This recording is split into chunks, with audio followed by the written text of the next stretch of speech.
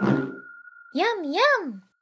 Floyd here with an introduction to weight containers in Modo. Weight maps are a type of vertex map that enable you to store a scalar value to a vertex. They're often used in the rigging process, but are equally powerful for modeling and texturing. A weight container is pretty much the same thing as a weight map, with several added benefits. While a traditional weight map is part of a mesh item, a weight container is a separate item altogether. In this example, I have two setups that appear to be identical. This one uses a traditional weight map, and this one uses a weight container. If I delete this cylinder, the traditional weight map is removed along with the mesh, and the setup is broken.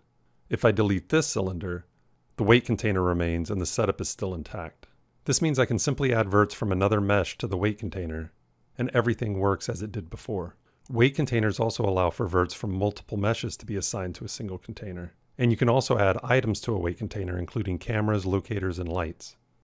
In this example, I have a fully rigged vehicle using weight containers. If I delete the truck chassis, I can easily add verts from a different vehicle to the weight container and be up and animating in no time. It's also good to know that I can use any and all of the tools designed for traditional weight maps when working with weight containers. Be sure to explore these powerful items and put them to use on your next project. Oh, look at the time.